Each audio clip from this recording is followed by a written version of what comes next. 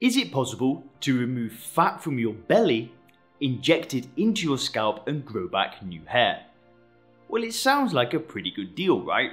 And believe it or not, this kind of technology actually works.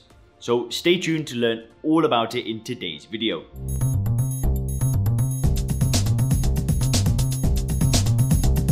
Hey guys, Leon here from HairGod.com, where people who are worried about their hair loss go to regrow their hair. Now, just before we get into the video on injecting fat into the scalp, if you want to get access to the hair nutrition plan, then make sure to click the link in the description. You get 21 delicious recipes designed specifically for faster, stronger hair growth. The meals are loaded with nutrients like biotin, zinc and collagen to make hair as thick and strong as possible. So guys, a while back we had a hair loss story in the sun that kind of flew under the radar, but it's actually pretty remarkable. So, 2 for 1, injecting stomach fat into the scalp could cure baldness in just 6 months and trim your beer belly too.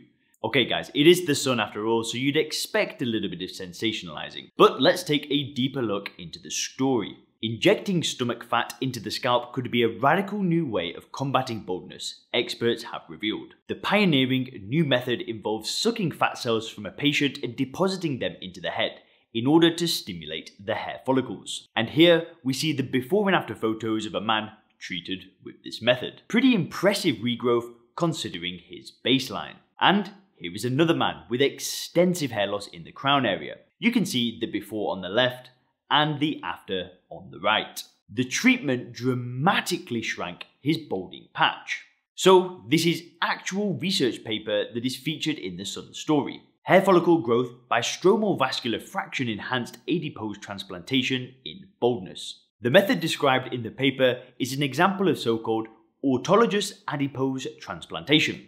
Adipose meaning literally fat and autologous meaning from oneself. So the method is about using liposuction to transplant your own body fat from the belly area into the scalp.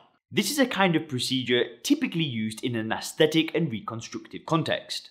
So for various types of cosmetic surgery where you want to fill in an area with fat. Now, the main cellular component of fat is a type of cell called adipocyte. And when you transplant fat, one way to improve the results is to enrich the adipocyte cells with the so-called stromal vascular fraction, or SVF. Now, this is basically a collection of cells extracted from fat that are not adipocytes. So, the SVF contains various other cells like stem cells, immune cells, and cells that are used in wound repair, for example, by promoting the growth of blood vessels or preventing cell death. And as you'd expect with these regenerative cells, SVF has been used in all sorts of regenerative medicine applications. And that includes things like wound healing, orthopedics, plastic surgery, and now even hair loss. So the scientists recruited 8 men and 1 woman with pattern hair loss aged 18 to 55. They spanned the entire spectrum of hair loss from mild to severe. An average of 122 milliliters of fat was extracted from each patient. This was then purified and subsequently enriched with the stem cells, which were also derived from the patient's own fat. The enriched fat was then transplanted into the scalp of the patients through a series of injections. The patients were followed up for varying lengths of time post-operatively. This follow-up lasted from a minimum of 8 weeks to a maximum of 32 weeks, which is roughly 7 months. Now in this table you see the average changes compared to baseline 24 weeks after the operation. You can see that hair counts increased an average of about 28 new hairs per centimeter squared. Now just for reference, minoxidil gives around 15 to 20 new hairs per centimeter squared. The proportion of hairs in the anagen growth phase also went up by a massive 24%, and as you'd expect, this was matched by an identical decline in the proportion of telogen hairs. Now, these results include 1 subject who received the adipose fat tissue without the enriched cells. This 1 subject had an average increase of 14 hairs per centimeter squared, which compared to 31 hairs on average for the other 8 patients who received the enriched fat. So this does suggest that enriching the fat with the stem cells, quote, supercharges the regrowth. Now, exactly how and why this procedure works isn't clear yet. According to the study authors, there is a quote interplay between the hair follicle cells and the surrounding fat cells. This is basically a code word for we don't really know.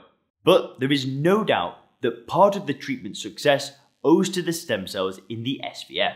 The operations were carried out at the Maitland Clinic in Harley Street, London, and as far as we can tell, they are not yet available to the general public. In the time since this report was published in 2017, we've had further publications by different researchers. A recent review paper identified 9 clinical trials on the clinicaltrials.gov portal which use some versions of fat-derived stem cells for the treatment of baldness.